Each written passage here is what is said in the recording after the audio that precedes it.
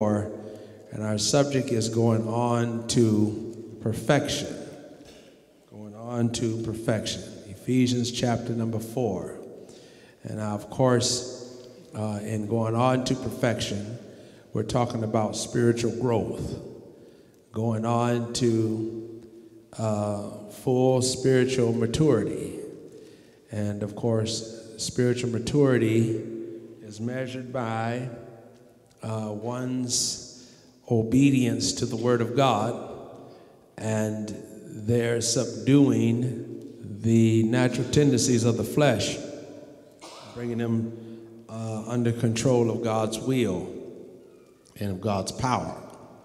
And of course, we want to emphasize this, that you cannot perfect yourself. God has a process that He has established for our perfection. And again, I'm going to give you a little definition of perfection. It has to do with subduing the members of your body, members of our body, subduing the members of our body to obey God's word and to do His will. Subduing the members of our body to obey God's word and to do His will. The ability to do that takes spiritual maturity. It's just like this. The most helpless creature out of all God's creation is the human baby. When a baby comes into the world, the baby cannot care for itself. Now, you have other animals, for example, a horse or a colt. Once a colt is born, they're up on their feet within a matter of minutes, walking around. But when it comes to newborn baby, they can't do anything. They have to be cared for. They have to be taken care of. And of course, until they get to the maturity within themselves to where they can hold their own head up, or they can hold their own bottle, and then eventually get to the point to where they can get up and scoot, and then eventually crawl, and then eventually walk. Now, as they're trying to learn to walk, they get a little wobbly and they fall down, but they don't stay down, they get back up. Is that right? And then once they learn to walk, then we have to watch after them because they tend to get into any and everything they can get into. But just as it is in the natural, that's how it is in Christ. We grow, we mature, and get to a level to where we're able to do certain things that we could not do when we were first saved. And so full spiritual growth and maturity is going on to perfection. Now, there is no saint that is constantly sinning going on to perfection. They're going backwards. They're not going forwards. They're going the opposite direction, and backsliding is going backwards. And so, but God didn't save us to go backwards. He saved us to go forward, onward, and upward. Is that right? And so this is what we want to talk about tonight, going on to perfection. We should be better saints than we were last year if we're growing as we ought to grow. But we want to establish, first of all, that God has put some things in place for our perfection, put some things in place for our salvation. And so for the next hour, this is what we're going to talk about. So let's go to Ephesians chapter 4, verse number 11. And we're going to deal with verse 11, let me see, 11 through 16, all right? And let's read. And He gave some apostles, and some prophets, and some evangelists, and some pastors and teachers, for the perfecting of the saints, for the work of the ministry, for the edifying of the body of Christ, till we all come in the unity of the faith and of the knowledge of the Son of God, unto a perfect man, unto the measure of the stature of the fullness of Christ, that we henceforth be no more children, tossed to and fro, and carried about with every wind of doctrine, by the sleight of men and cunning craftiness, whereby they lie in wait to deceive. but speaking the truth in love may grow up into him in all things, which is the head, even Christ, from whom the whole body fitly joined together and compacted by that which every joint supplieth, according to the effectual working in the measure of every part, maketh increase of the body unto the edifying of itself in love. Now, as we go back to verse number 11, and as we are breaking in the middle of the thought, because we don't have time to deal with the entire chapter, the Apostle Paul is talking to the church of Ephesus concerning the resurrection of Jesus. And when Jesus rose from the dead, he gave some gifts to the church. And these gifts are spoken of in verse 11, and verse 12 and the following verses let you know why he gave these gifts. Now, he gave 5 gifts for the perfecting of the saints. The first one, and he gave some apostles. Now, notice the word some. Not everybody is an apostle. Is that right? He gave some apostles. Now, if you look in the dictionary, the word apostle means a follower of Christ. But that is a very generic term. The term Christian means the same thing.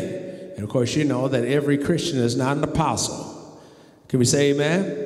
But in your Bible, an apostle's job was twofold, and that was to lay the foundation of the New Testament church by establishing, preaching the gospel throughout the then known world, and establishing churches and writing the New Testament. The apostle's job was to write the New Testament, and that's what they did. They had the authority by God to implement New Testament commandments.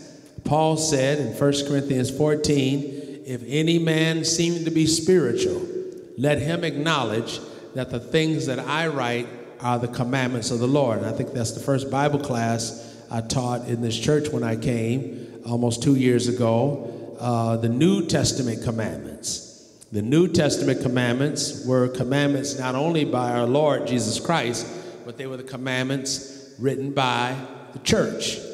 And in the 15th chapter of Acts, it lets you know that the apostles were the ones that had the authority of the church to enact New Testament commandments. That was their job. And so therefore you can readily see that there are no more apostles today, even though some call themselves apostles because they want to pretty much exalt themselves above everybody else. But an apostle's job was to implement New Testament commandments. And of course, you know that no one has the authority today to do that. Can we say amen? Can we say amen? Amen. Unless y'all are those that believe that the Pope can.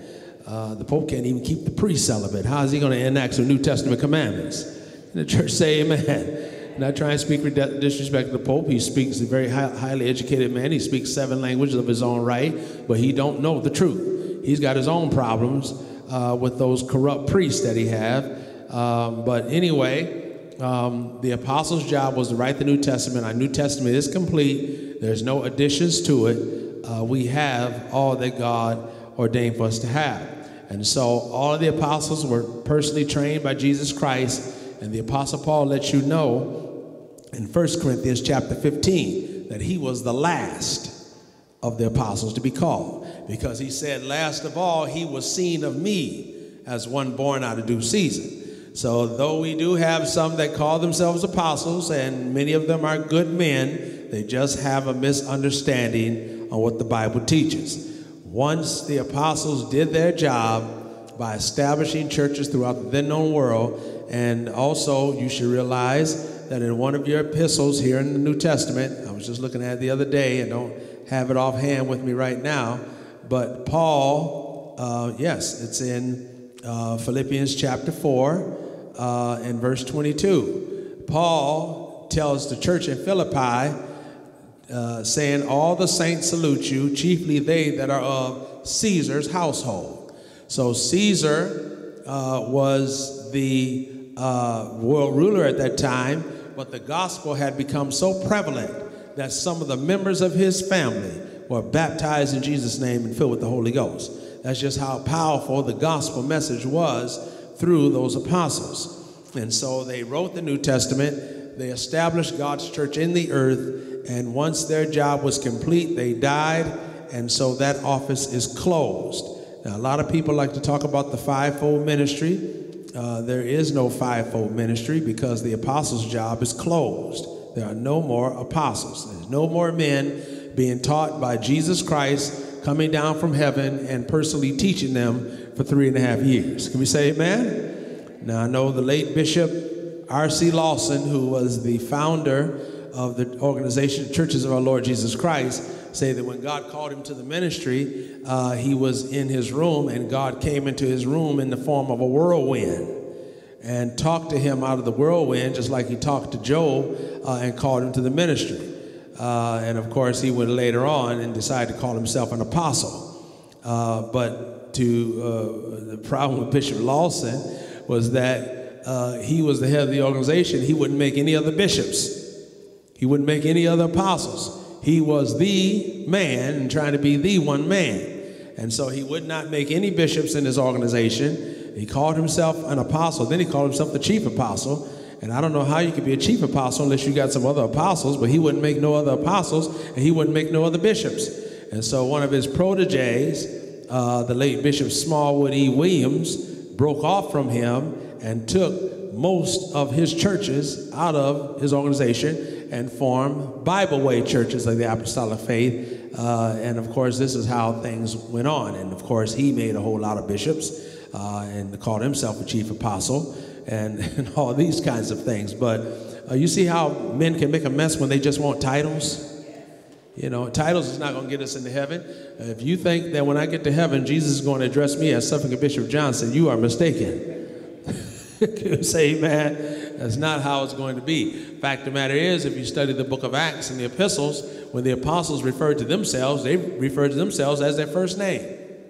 You know, but today we're so caught up in titles. But anyway, he gave some apostles and somewhat prophets. Now, prophet here is an archaic term. In the New Testament, it means to preach.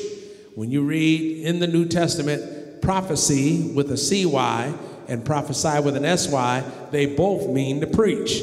Ministers today think it means to foretell the future, that God is showing them something and have you come down to the altar, and God is showing them something about you that's going to happen to you tomorrow, when all you have to do is just wait till tomorrow comes. Is that right? But this is what they do because they try to lift themselves up to be something that they're not.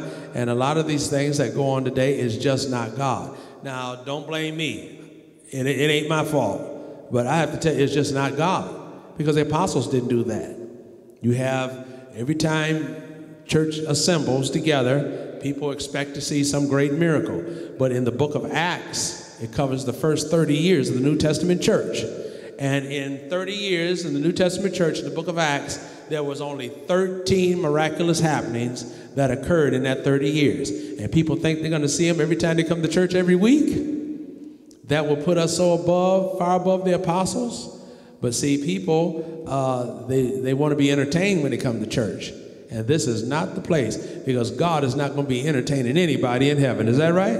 And there will be no entertainment in the lake of fire. Who's going to be the star in the lake of fire? Fire and brimstone. They're going to be doing the talking. And I ain't going to be listening because I'm going to be in heaven. How about you? You going to heaven with me? All right now. So keep in mind then that prophets are simply preachers. That's all they are. If you want to look up the word, look up the etymological definition of the word prophet here, the Greek word, and you will see that it speaks of just simply a preacher. And so you have some that like to, again, get caught up in titles, and they call themselves prophet this, prophetess that. They just don't understand the scripture. All it means in the New Testament is preacher. And so then you have, and somewhat, evangelist. Now, we generally think of a female preacher as an evangelist, but an evangelist can be anybody that is taking the gospel to places where no churches are established. That's what a true evangelist is. And you think about all the individuals that are called evangelists. Now, the closest that I have known in 38 years of my lifetime of living of someone that has come close to what an evangelist was Howard Tillman. Because Howard Tillman had his group called Tetrarch, and they traveled all around and established churches throughout the country. And of course, I think he retired from that many years ago. But an evangelist is someone that takes the gospel where Christ has not been preached and established churches. Now, I give a lot of credit to Bishop Butler, who's my bishop in the Dominican Republic. I was talking to him the other day, and he said he has got to go to Peru to bring in some churches, establish some churches in Peru. Then he said he had to go to, I think, Sicily. And of course, he asked me to go. I said, I'm not going to all them places. I'm going to Louisville, hallelujah, and stay there. But he is going around trying to establish churches and creating other dioceses and trying to spread the gospel, which is very admirable for him. He's one of the hardest working bishops we have in the PAW. But that's what an evangelist, a true evangelist is. And when you look in the scripture, I think it's in the 26th chapter of Acts, it talks about Philip, the evangelist, and that he had 7 daughters that were preachers. And he went around and preached the gospel and established churches where there were no churches. That is what a true evangelist is. Are you with me tonight? And then he says, and some pastors and teachers. Now, of course, these are teaching pastors or pastors that teach. And God has given these gifts to the church. Now, as I always emphasize, the reason why we say it's not a 5-fold ministry, it's only a 4, because if you look at verse 11, it says, and he gave some, apostles. What's the punctuation after the word apostle? A semicolon. That means that's one office. And some, prophets, semicolon. The semicolon is used to separate the various branches of ministry. That's 2. And some, evangelists. How many is that? 3. And some, pastors and teachers. Where's the semicolon at? It's after teachers. So you have 4. Pastors and teachers. And the word and, when it is separated by 2 nouns, pastors and teachers, the word and there means even. So pastors, even teachers. Pastors who teach. So you have 4. Now, why did God give these gifts? Let's read verse 12. For the perfecting of what? The saints. For our perfection. So that through their ministry, we can be brought under obedience and submission to the word of God and to the will of God. He gave these positions for our perfecting. So therefore we cannot perfect what? Ourselves. We cannot perfect ourselves no more than a kindergartner in kindergarten school can teach themselves. Nor more so than a first grader can teach themselves and progress to the level to where they can go into the 2nd grade. They had to have somebody do what? Teach them. Now, of course, I gave the example this morning that I still remember when I was in kindergarten. Because I was in kindergarten, my mother and father took me to kindergarten, and the teacher was just so nice, so sweet. I just could not believe how nice the teacher was. And so we were in the room. It was just myself, my parents, and the teacher, and she was just so loving and so sweet, and I never forgot that. But then when my parents left, the kids were outside during recess banging on the door because they saw me playing with all those toys. And so she opened up that door, and those kids came in there, and then I looked at my teacher and realized that she turned into the wicked witch of the East. She was so mean and nasty. I was like, what in the world happened? I was completely shocked. Told me to get my self over there. I was like, what happened? So that's why I'll never forget that woman. That's a true story. Little did I know that I was, at 5 years old, I had a whole life of experiences waiting on me. Isn't that something? Yeah, but I'll never forget that. But be that as it may, when we go to school, you go from the kindergarten, you go from the 1st grade, you got to complete the 1st grade. Now, you can't jump from 1st grade straight to 12, is that right? You have to, it takes time. So spiritual maturity just like it was in school when we had to progress and go from one grade to another, go from one level to another. And of course, it didn't happen overnight. It took time.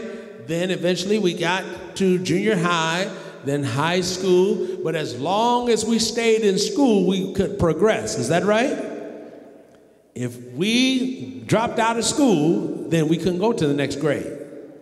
Now, the late Bishop Hancock said that he had a 4th grade education. And God blessed him. At that time, he had the largest church in the PAW before he split and formed the PCAF. But he had a 4th grade education. God did some things for him. However, just as it is in the natural, that's how it is in God. We have to grow and go on to perfection, but you cannot do that by yourself. You can't do that sitting at home. No more so than you can not go to school and progress to the next grade. Well, somebody said, well, Pastor, what about homeschooling? Well, homeschooling is good, but it has its pros and its cons. Because if you homeschool your children all the way up to a certain age, they lose that, or they are unable to develop interpersonal relationship skills in order as far as dealing with other people and other kids. You follow what I'm saying? And that's why they say it's very difficult for many millennials to deal with issues, because all of their contact is on Facebook and Twittering. And people say all kinds of stuff on Facebook that they would never say to your face. Is that right? Maybe that's what makes it so painful. You know, I see people all the time when somebody cuts them off and they start yelling. And of course, I don't look at folk. If I cut them off, I just keep looking straight. My wife was always looking at them. Did you see what they did? I said, why are you looking? You should have heard what they said. I said, I'm glad I didn't hear what they said. Now, I don't cut people off on purpose, but you know it happens, right?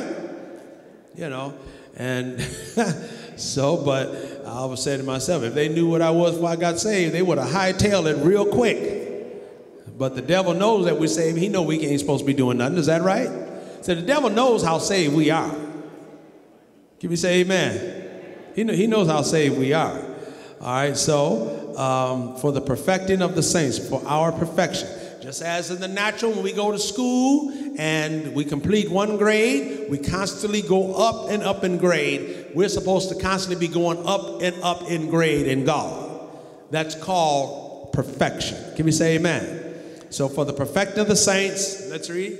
For the work of what? The ministry. For the edifying of what? Body of Christ. So God gave these offices, these gifts. These are gifts that he gave for the perfecting of the saints, for the work of the ministry, for the edifying, the building up, the encouragement, the inspiration, the strengthening of the body of who? Christ. And what's the body of Christ? That's the what? That's the church. Can we say amen? That's the Apostolic church. Is that right? And of course, I heard the preacher on the radio attacking the church today. Greater Bethel Temple. I said, he's on at 2 o'clock. He don't supposed to come on. Now the man is on 2 hours. I said, Lord, I know he ain't got no church now because he's on the radio for 2 hours. Who in the world wants to be on the radio for 2 hours? And I said, Lord, so we got a good laugh. But anyway, how long are these ministries going to be in force? Verse number 13, let's read. Till we all come in the unity of the faith. That will happen at the rapture. At the rapture. All of these offices are given to take us to the rapture, to get us ready for the coming of the Lord. Because at that time, we will all come in the unity of the faith. We will all take off these sinful bodies and we'll be clothed with a body just like his, and we will be raptured up to meet the Lord. That's how long these offices are to be. Till we all come in the unity of the faith. Let's read. And of the knowledge of the Son of God. When the rapture takes place, our knowledge right now is in part. Our knowledge is partial. Right now we see through a glass darkly, but when the rapture takes place, we shall know even as we are known, which means that we will know then as God knows us now, to the knowledge of the Son of God. Let's read, unto a what? Perfect what? Man. Now keep in mind, he's talking about the church as a whole, not individuals here, the church as a whole. God is working on his church to become that perfect man. Perfect man. Let's read. Unto the measure of the stature of the fullness of who? He gave these offices to bring us up to the stature of Jesus Christ. And we can't do that by ourselves. Can we say amen? No more so than you can teach yourself 12th grade schooling, education, and then graduate yourself and give yourself a degree. Now, I know that preachers are getting online, getting licensed, you know, and so they say anybody can get a license. Well, that's true, anybody can get a license, you know, but if you get your own license on your own, then you got to anoint yourself. How you going to anoint yourself? Can we say amen? God has to anoint you. Praise the Lord. So, yeah, you can get your own license, but are you legit? Is God validating you? We should want God's validation, not man's. All right? So, this is what he's giving it for. Now, let's read verse 14. That we henceforth, the word, that's an archaic term, henceforth means from this point forward, all right, we be no more, what? Children tossed to and fro and carried about with what? Every wind of doctrine. See, these ministries come to stabilize us, that we just don't be carried away with every new thing that comes along. That's where it's supposed to be. Is that right? Can we say amen? You know, it's very unfortunate because a lot of the language that is in the nominal church world, we're adapting some of their language. You understand what I'm saying? Because the church today is taking up vernacular and terms and languages that we never used before. For example, and this is going to hurt. I'm sorry. I'm trying to get my breakthrough. You're supposed to be the breakthrough, not trying to get one. Because you got your breakthrough when you went down in Jesus' name and God filled you with what?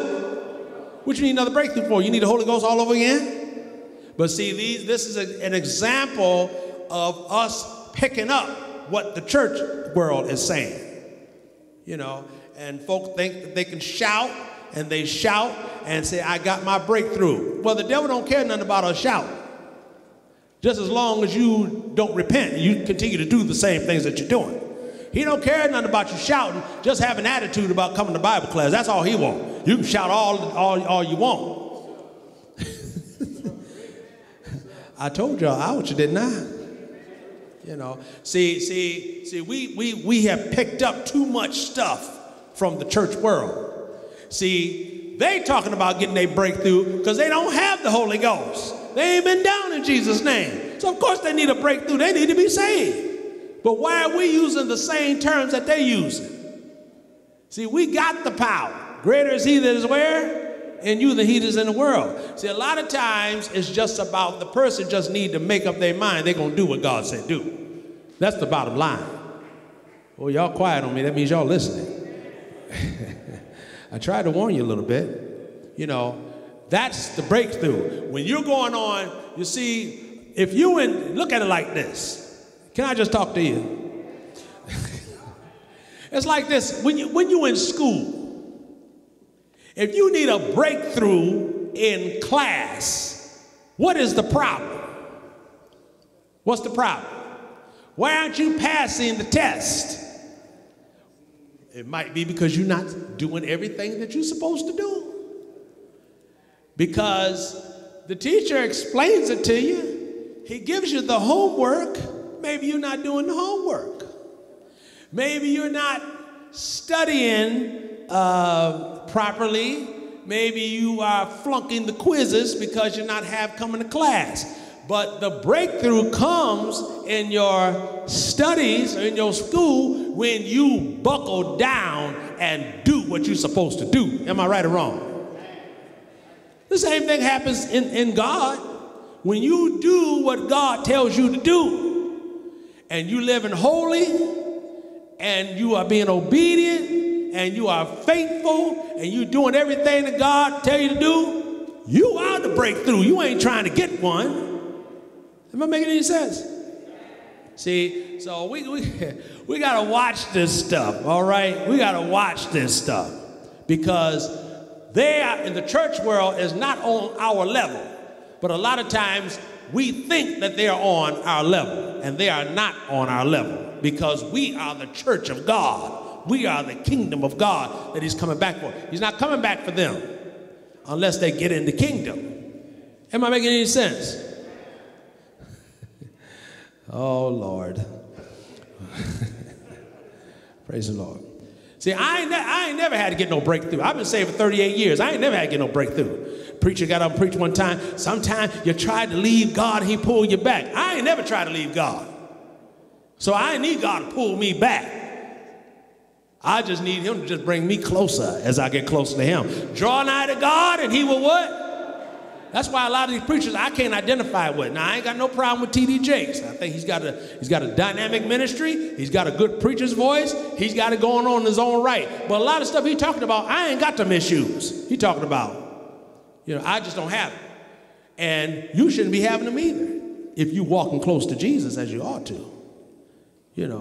So be the breakthrough. Can we say amen?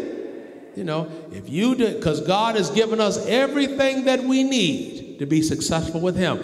And if I am growing as I ought to grow, and I am doing what I ought to do, I'm not talking about struggles, because we all have struggles. Is that right? We always gonna have struggles. But you don't let the struggles get the best of you because we have the Holy Ghost. And the problem is that we really don't see ourselves the way we really should see ourselves. We are the children of God. We have been set free. We are saved and sanctified on our way to heaven, and we should be enjoying the trip. Is that right? All right. Praise the Lord. Well, that's what these ministries are for, that we henceforth be no more children tossed to and fro and carried about with every wind of doctrine by the deceit of men and cunning craftiness whereby they lie in wait to deceive. So these offices are given to us to keep us stable. So every new thing that blows through, we won't get carried away with it. That every doctrine that comes through, we will not be taken advantage of. We not succumb to it. You see, Jesus likened the teachings to food. Because he told the Pharisees, he said, beware of the leaven of the scribes and Pharisees. And they thought he was talking about because they didn't bring no bread or something. He said, no, I'm talking about what they teach. Because teaching is like food. David said, I have esteemed the words of thy mouth more than my necessary food.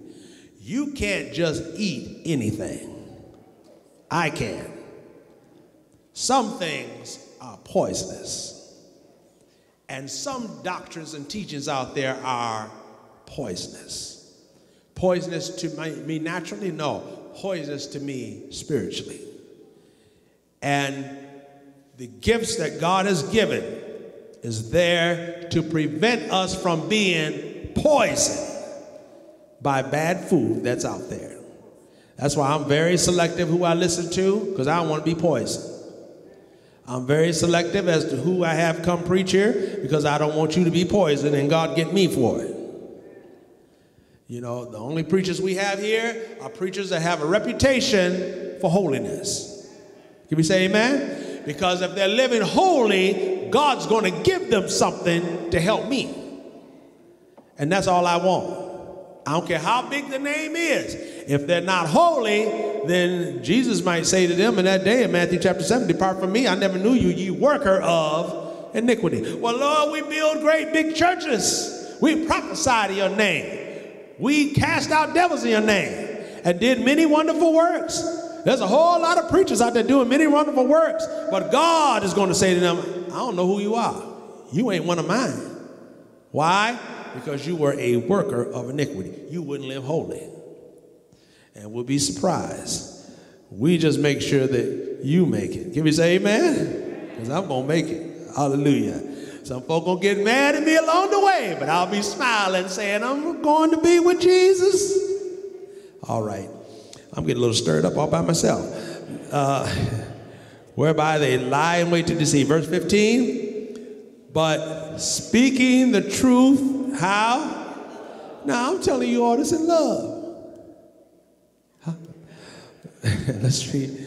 But speaking the truth in love may grow up into him in some things, all things which is the head, even what? Christ. I want to grow up in Jesus. How about you?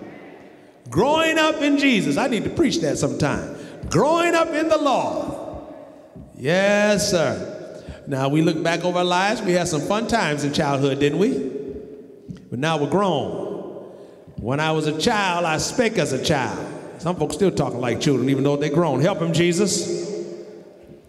But when I became a man, I put away what? Childish things. And that speaks concerning spiritual growth, because we ought to have some growth now that we're saved today. Can we say amen?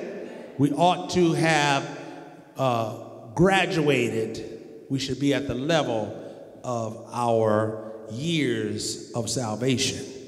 All right? Speaking truth in love. Verse 16. From whom the whole body, that's the church, fitly joined how? Together, and compacted by that which every joint, what? Each one of you is a joint that's in the body. And the church, the success of the church is based upon how well every joint is operating in the church. Every joint supplieth, let's read, according or based upon the effectual working in the measure of every joint or body or part, maketh increase of the body. And what is the result? Unto the edifying of itself, how?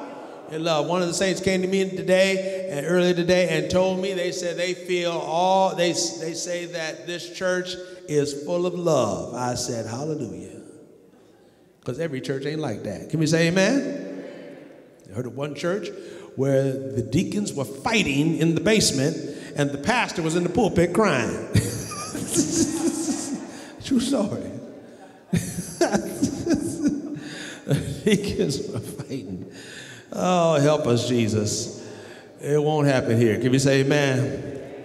I saw a guy sleeping out there in front of the church with all kinds of trash on the porch. And I was talking to my daughter on my earpiece. I said, hold on, somebody's out there in the porch. I said, hey, this is not the Hilton Inn. Get up. And he got up. Now, some of our brothers have a hard time with some of these guys. They like to talk back. They usually don't talk back to me. They just get up and get to moving. I guess I use my correction officer voice. Get up in the name of the Lord. Who? I said, come to church. Don't sleep in front of the church. Come to church. The Lord bless you now. The Lord bless you real good. All right. Y'all not with me. Hebrews chapter 6. I know you're with me. Hebrews chapter 6. You know, after all the trash out there on the porch, Lord, help us, Lord. He's helping us, isn't he? I feel my help. I feel my help tonight. Bishop, I don't know how I feel. He's going to get better. Amen. God bless you. I'm happy to see Sister Gabrielle pressing her way out tonight. It's a blessing. That's spiritual growth. Can we say amen? Praise the Lord. All right, Hebrews chapter 6. Let me see what we're going to start. Well, we'll start at chapter 6, verse 1. Let's read there. We got about 20 minutes. Let's read. Therefore, leaving the principles of the doctrine of Christ. The word therefore ties you into the previous verse. Wherefore ties you into the following verse. But therefore ties you into the previous verse. But we're going to read these verses first, and then we'll go back to the 5th chapter. He is writing to the Hebrew saints. Therefore, leaving the principles of the doctrine of Christ. You can't leave the principles until you, first of all, what? Come into them. Just like you can't leave this building until you, what? Come into it. Once you come into this building, then you can leave it. So therefore, leaving the principles of the doctrine of Christ, let's read. Let us go on into what? You have to come into the principles first. Have them active in your life. Then and only then can you leave them, progress beyond. You have to complete the 1st grade before you can progress to the what grade? 2nd grade, 3rd grade, 4th grade, 5th. You can't go from the 6th to the 12th. Now they say Martin Luther King graduated from high school graduated from college, I think, at 19. He was gifted. But even he had to go through the progression to some degree. Of course, 2 of my grandchildren were upped a grade. They skipped a grade because they were at a higher level of the grade that they were in. So you cannot go on to perfection. You can't go any higher until you learn the principles. Then he says, let us go on into perfection, not laying again the what? The foundation. These principles are the foundation. There's 6 of them. We've taught on them before. Not laying again the foundation of, what's the first one? Repentance from dead works. And what? Faith toward God. Number 2, the doctrine of baptisms. Number 3, of laying on of hands. Number 4, and of resurrection of the dead. Number 5, and what's the next one? Eternal judgment. Number 6. You have to have these principles. Now, the first 4 has to do with one coming into the church to be saved. Because before you come into the church, you have to repent from dead works. Then you have to have faith toward God. Then you have to be baptized in Jesus' name. And laying on of hands has to do with receiving the baptism of the Holy Ghost. The first 4 is what brings you into the church. The last 2, resurrection of the dead, eternal judgment, are the result as to whether one comes into the church or not. Why do we say that? Because everybody that has died, whether they come into the church or not, will be resurrected. And everybody, whether they came into the church or not, there is an eternal judgment. There is judgment day. And as long as we understand that, therefore we can leave those principles and go to the next grade, which is what? Perfection. Can we say amen? Now, these saints couldn't do that because they had been saved for 9 years, but because they let some things slip, when they should have been able to go on to perfection, they needed to be taught all over again. Let's look at chapter 5, verse number 12. All right, we have it. Let's read. For when for the time ye ought to be teachers, ye have need that one do what? Teach you again, which be the what? First principles of the oracles of God, and are become such as have need of milk and not of what? You need to be taught all over again. I remember our son Daniel was held back a grade, and the teacher didn't tell us. Isn't that something? For a teacher to hold your child back and you not even know? I didn't find out till it was too late. I don't know if it was racial or what, but that's what they did. You got to watch these teachers today, that right? The days is over when you bring them an apple. The teacher get an apple today, there might be a razor blade in it, or a bomb in it. Or the teacher might try to go with you. Isn't that something? I was going to say, no, I ain't going to say that. But anyway, when for the time ye ought to be teachers, ye have neither. Now they have been saved for 9 years. They should have been able to teach somebody something. But see, they didn't grow. They didn't go into perfection. They didn't go forward, they went backwards to the point to where they needed to be taught all over again. It's just like a child cannot go to the next grade. They need to do a redo. Because why? Because maybe they didn't do what they were supposed to do. I remember when we graduated from high school, me and Bishop Tim Johnson, we graduated from high school together, Jackson High. And of course, during the commencement ceremony, there was a man that, a student that walked the stage, and he got his diploma, and he started jumping around, and we all was yelling, "He made it, he made it, he made it." And of course, they were celebrating. Me and Bishop Tim was laughing at him because he was 21 and the rest of us was 18. He was 21 years old, graduating from high school. He should have been in his third year of college. But Walter was too busy being pretty boy with the girls. See? And then he realized that they're not laughing with me, they are laughing at me. And he went through his life and never accomplished anything. Well, as far as I know, this day, he's almost 60 now, has never accomplished anything. You know why? Because when for the time he should have graduated at 18, he had to redo. Now they don't keep you in high school till you're 21 now, because the government ain't gonna pay no money for no grown man to finish high school. You have to go to, what they have down here? They had alternatives in Michigan. What do they call them down here? Vocation? Isn't that a nice term? Vocation. They're trying to be kind to them. There's nothing wrong with you having to go back and get your GED or anything like that, but I was just making a point.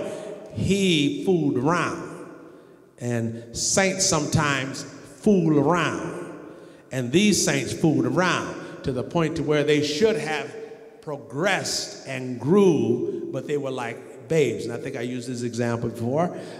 Think of a 9-year-old child sucking on the bottle. That's not good, isn't it? Well, I can give you a drastic example than that you probably won't forget. How about a 9-year-old nursing from their mother's breast? Somebody's going to prison, is that right? Unless you're a Catholic priest. Lord help us, Jesus. Yeah, it's true. It's true. But that, you think about that, don't try to picture that, but you think about, that's how these saints were. Isn't that terrible? You get the picture of how bad that is? That they should have been able at the level. Why? They didn't grow. They did not do. The ministry was there to give them growth. God gave the gifts. So it wasn't God's fault. Whose fault was it? That's why we say when you come to church and you don't get nothing, it's your fault.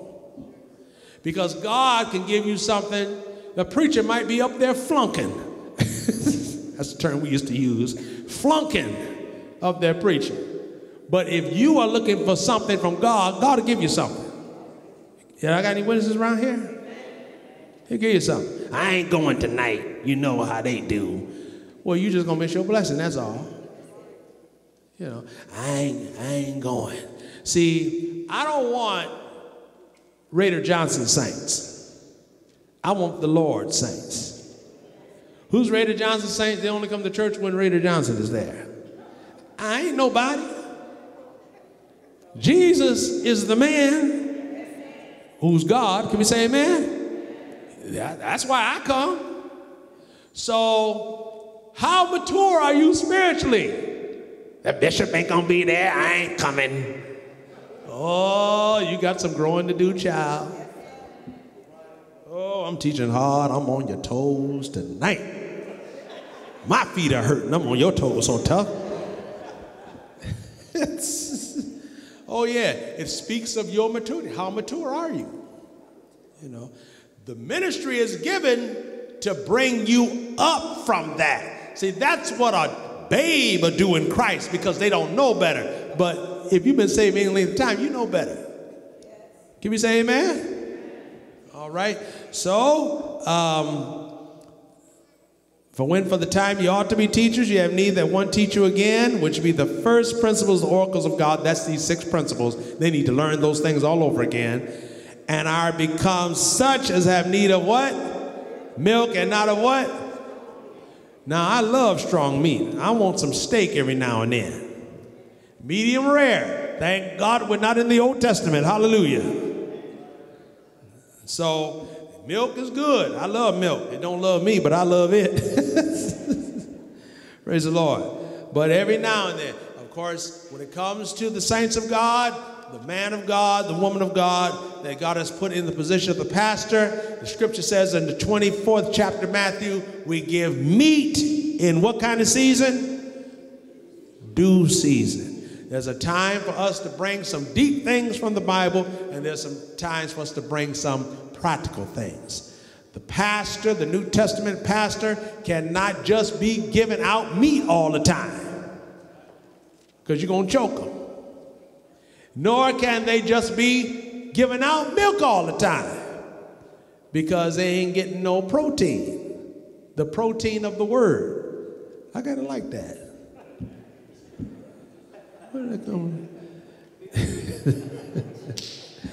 Praise the Lord. See, God gives you things while you're teaching. Did you know that? He gives me lots of things while I'm teaching. So let's read the next verse. We're almost finished. We got 15 minutes, and then you will be delivered from tonight. Become such as have need of milk, not of strong meat. Verse 13. For everyone that useth milk is what? Unskillful in the word of righteousness, for he is a what? So these saints have been saved 9 years, and they were still babes. Now, we're not babes. We know what God can do. Is that right? Can we say amen? We know some things. We've been through some things. We should not be babes. We should not be unskillful in the word. We should be able to tell somebody about Jesus. Our lives, our spiritual lives, should reflect some maturity in Christ. Now, I can tell a lot of y'all growing since I've been here. I can tell as the pastor. God gives the pastor insight. And it's not these glasses. He gives us spiritual insight to see the maturity of the saints. And then he also gives us insight to see that some are not maturing as they should. And so he gives us what to teach, gives us what to preach, because the office of the pastor is a gift to you to bring you to what God wants you to be. And you can't get it by yourself at home. He didn't set it up that way. Can we say amen? Well, for everyone that uses milk is unskillful in the word of righteousness, for he is a babe. Let's read verse 14. But strong meat, that's the deep things of the word of God, belongeth to them that are of what age? Full age. A full age saint is a saint that is mature, and they are at the level that they're supposed to be. If you've been saved for 5 years, you should have 5 years worth of development. If you've been saved for 10 years, you should have 10 years worth of development. What bothered you 10 years ago should not be bothering you now. You should be past that. And if you're not past that, something's wrong with your growth. Folks should be, and that's why God will let some folk hurt you in the church. Because if it happens, God let it happen. Is that right? Hurt didn't tell God, get out the way, I'm about to hurt the saint. And God's cowering in the corner somewhere looking at you and worried about you because hurt came and hurt you. No, everybody's got to be tried where? In the church. Did you know that? Can we say amen? You understand where I'm coming from? You said God brought you here. The devil heard you. All of the demons heard you. You know what they say? All right. We're going to see. And see what he going to do. He going to bring this. He going to bring that. You know, and it ain't going to come from the places you think it's going to come from. It's going to come from right from the folk that said, praise the Lord love you. Are y'all hearing me? Now, they talk about church hurt. We need church hurt because church hurt shows you where you stand in God. Y'all done got real quiet thinking about that, aren't you? I've been hurt in church. I've been hurt more in church than out of the church. But I'm still in the church because I'm here to prove the devil that he's a lie. Everybody's got to be tested. Everybody. I was tested for years to flee Bay City, but I didn't go. Ku Klux Klan, all kinds of clans was going on up there. But I said, God sent me to Bay. I ain't going nowhere. And you know what? If the pastor gets tested, don't you know you're going to be tested? So you're going to get hurt. Somebody's going to offend you. Somebody's going to hurt your feelings. Somebody's going to do you wrong in the church. Why? Because it is all part of your spiritual development to get you on the level to say, you know what? I don't care. I'm still going to be with Jesus. I ain't going nowhere. Are y'all hearing me tonight? And when you are at that level, whereas before you wouldn't take that, that means you are growing. I asked the Lord, I said, Lord, I don't see where I'm growing as a pastor. Can you imagine me saying that? I did say that. And then all this trouble came to me. And the Lord said, see, you're growing, because look at what you can take. You couldn't take that years ago, but look what you can take. So, see, if you talk to God and ask him certain things, he'll tell you certain things. You hear what I'm saying? And you will know it's God, too, because God knows you. And because, see, when you have low self-esteem like I do, it's hard to believe, isn't it? I'm not lying to y'all. I got low self-esteem. But you would never know it other than me saying it. You know why? Because the Lord helps me. You mean to tell me as much as you say you got low self-esteem? Yeah, I sure do. If you ever know, I'm not going to tell you that. I'm telling you too much already. All right, verse 14. Brother Charles want me to say it, but I ain't going to say it. Verse 14, but strong meat belongeth to them that are full age. Let's read. Even those who by reason of use have their senses exercised to what? When you are maturing in Christ, you develop to discern between what is of God and what is not of God. Because the enemy is such an imitator that it can become difficult to decipher between what God is in, what he is not in. And I give you some of those examples in Bible class, like trying to get my breakthrough. You got your breakthrough when you got saved. That was the break. What other bigger breakthrough can there be for God to bring you off drugs and alcohol and all this other kind of stuff and wash your sins away and fill you with the Holy Ghost? There ain't no breakthrough greater than that. No, and I use myself as an example, I just need to repent and make up in my mind that I'm going to do what God says do. That's, if you want to call it a breakthrough, that's the breakthrough. That's the deliverance. You can't pray your way into it. You got to make your mind up. Can we say amen? All right. So when you are growing and mature in Christ, you develop the sense to discern between what God is in and what he is not in. And that becomes greater and greater and greater in you. Why? Because you are getting closer to God as you're learning more about God, and God is revealing and sharing things to you as to what he is in and what he is not in, whereas you would not have gotten that if you have not grown. Just like as you grow up in school and took basic math, you never would have understood algebra and calculus until you first of all had mastered basic math. You see what we're saying? It's the same.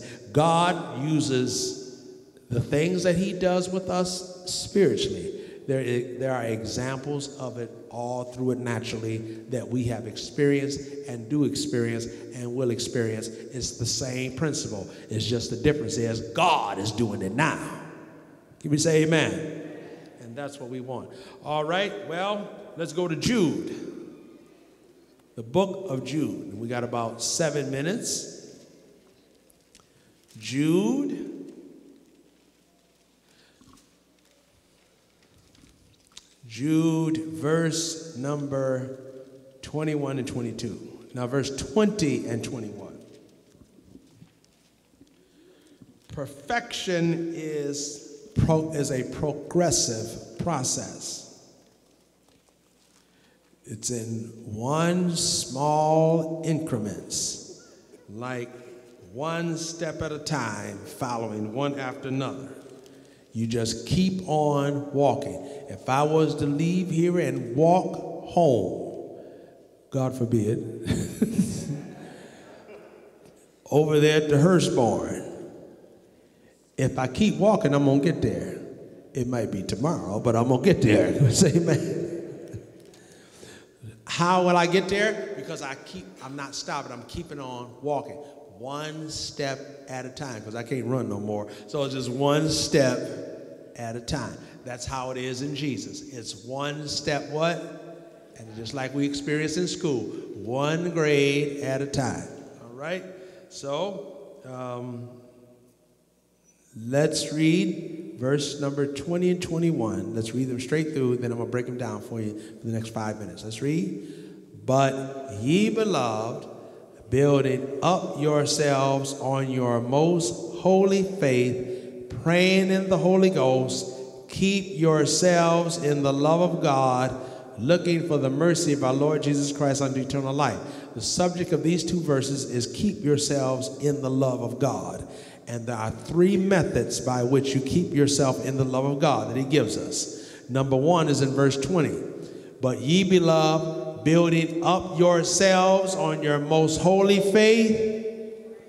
The next one is praying in the Holy Ghost. The third one is in verse 21, looking for the mercy of our Lord Jesus Christ unto eternal life. That's the rapture. That's what we're looking for.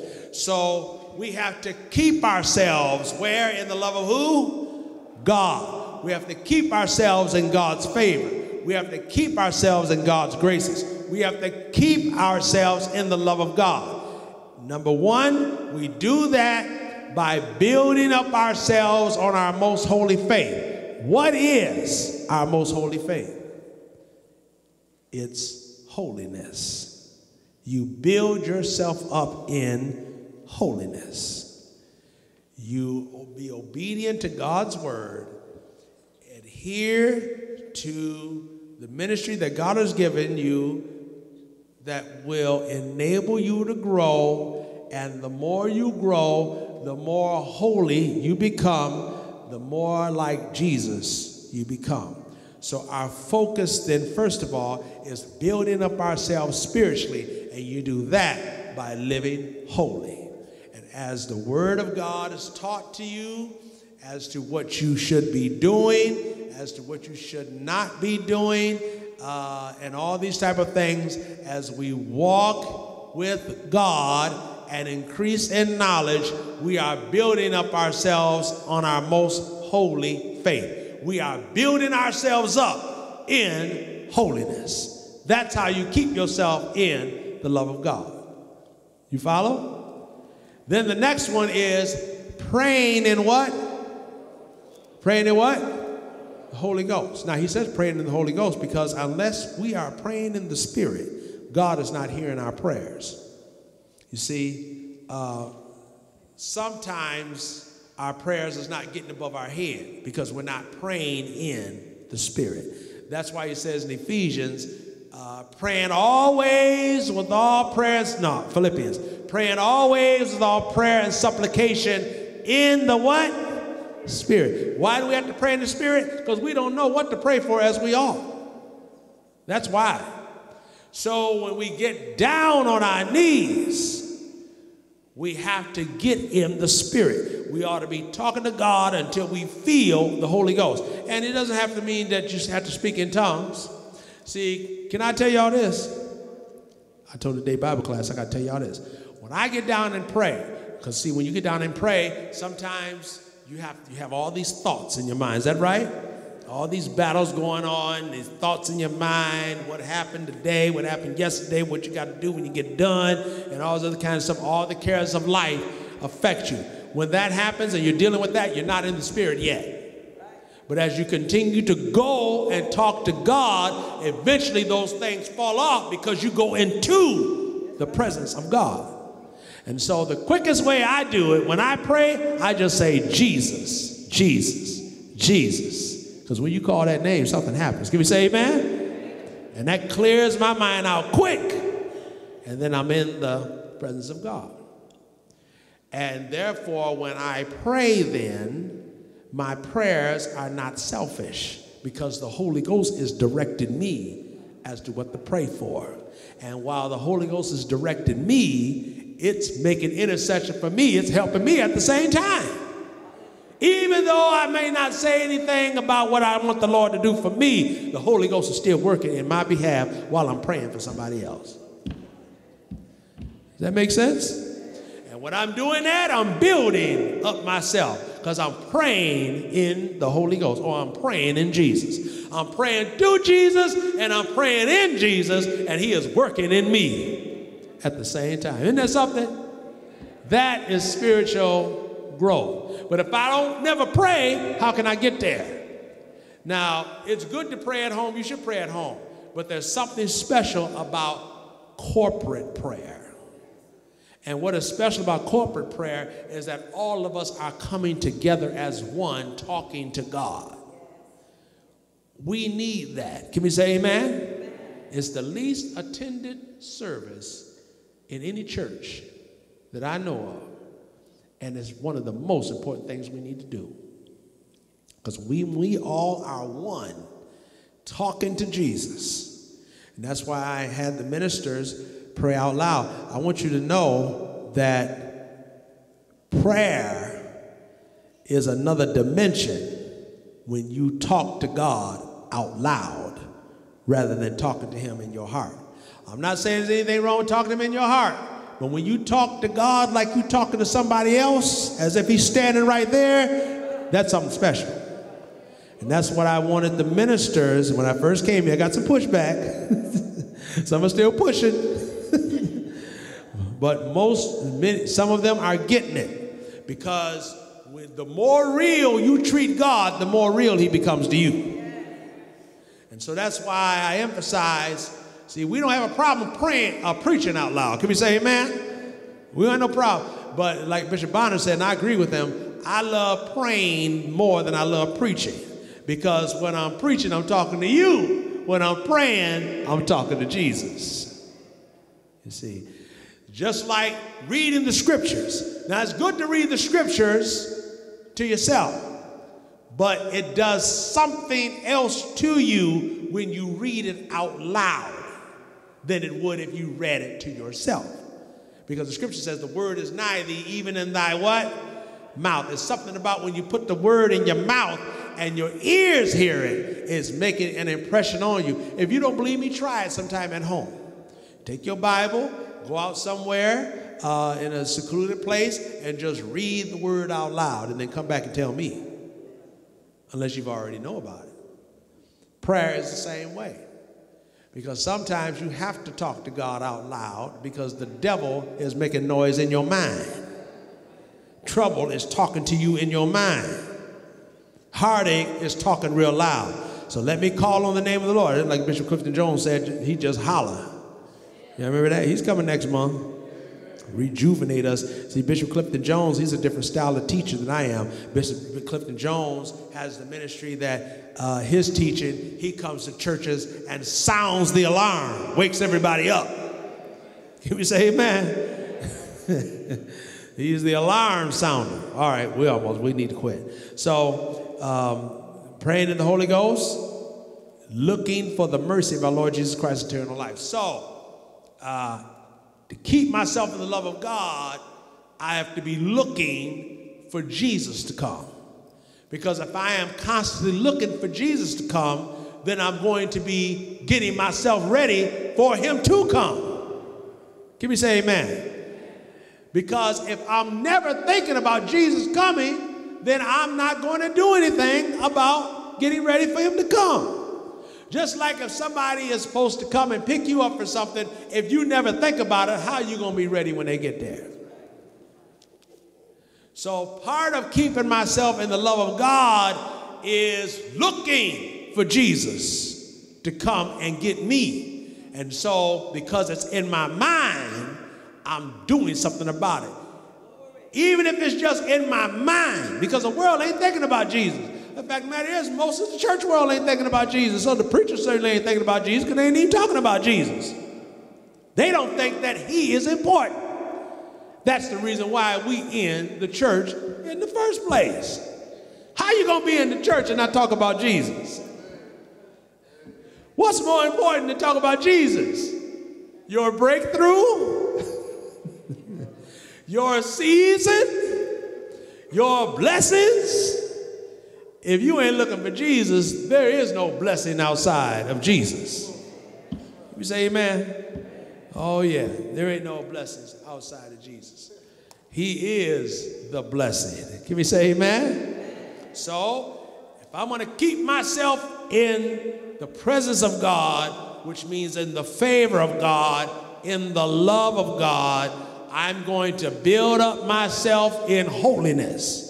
I'm going to pray in the Holy Ghost, and I'm going to be looking for Jesus to come and take me out of here. All right. Are there any questions tonight before we close? Yes, Brother Davis.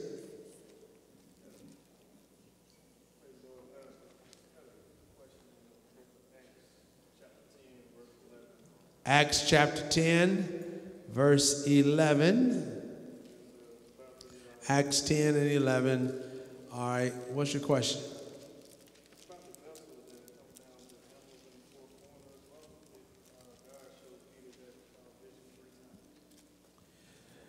Yes, God, you want to know what the vision is dealing with?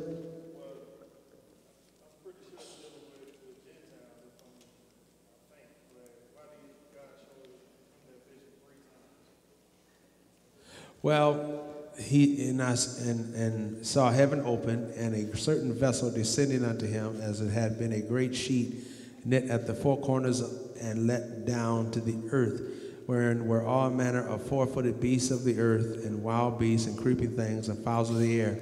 And there came a voice to him, Rise, Peter, kill and eat. But Peter said, Not so, Lord, for I have never eaten anything that is common or unclean. And the voice spake unto him again the second time, What God hath cleansed, that call not thou common. What God was showing Peter, because they thought salvation was only for them for 10 years. And God is showing him, look, what I have cleansed don't call common. I am going to extend salvation throughout the four corners of the earth. Anybody's going to have the opportunity for salvation.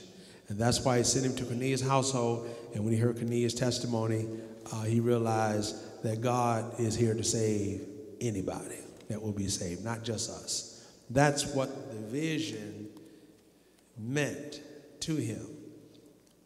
Because God was doing a new thing, extending salvation to non-Jews, because the apostles only preached to their own kind.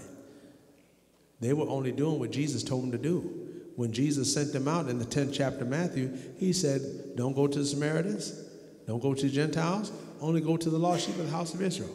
And that's what they did. And they did that for 8 years until Philip went down to Samaria, preached Christ to them. The Samaritans were saved, which were mixed Jews. And so they said, okay, God saved them. They're mixed Jews. That's okay. That's fine. But then God gives Peter this vision, because he was the man with the keys. He was the presiding bishop of the Apostolic Church, and dealt with him and used him to open the door of salvation to the Gentiles. And that's what that vision implied. Now, what does every single thing in the vision means? We don't know, but that's not the point. The point is why he got the vision, what the vision told him to do, and what happened afterwards. Because not only did Cornelius get saved, but his whole household got saved. So his whole household represent the Gentiles that would now have the opportunity for salvation.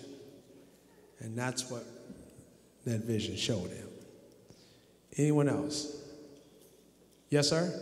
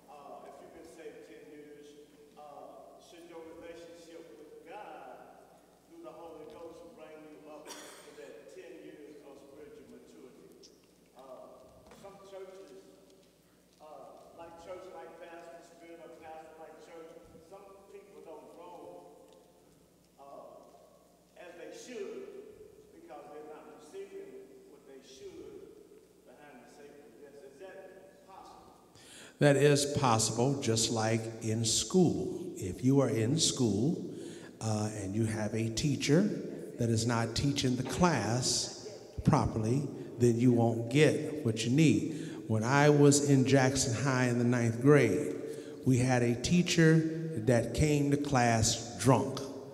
And he would sit behind the desk, sleep, and we were going through his desk looking at the pornographic magazines that he had in his desk. I wasn't saved then now. Hold on now. I wasn't saved. Just, you know. And so what happened is that now we didn't stop going to class. Oh, class was fun. We didn't stop going to class. But what happened was that the school officials removed him and put a teacher in there that would do the job. God will do the same thing. Because the ministry is set up to bring us to perfection. And so Bishop Haddock used to say that if you have a pastor that is not doing what he's supposed to do, he used to say, don't leave, stay there and pray. That's what he said, okay? And that's what he taught. I can't say for you to do that because I didn't do it. But I think with my situation it was a little different because my pastor was teaching it was two gods. And then the other pastor was teaching that Jesus was a man that had to be baptized. And I asked him what name to get baptized, and he never could tell me. And he had to get the Holy Ghost just like everybody else. So sometimes you have to do what is necessary to save your soul. Now, but if you stay in the truth, though, you stay in the truth. But absolutely, that does play a part in it because you have some pastors that have come from better schools than others, been trained differently, been trained better, and so on and so forth. Yes, that does have an impact on the congregants. Yes, ma'am. I can't hear you, honey. Yes. You want me to explain it?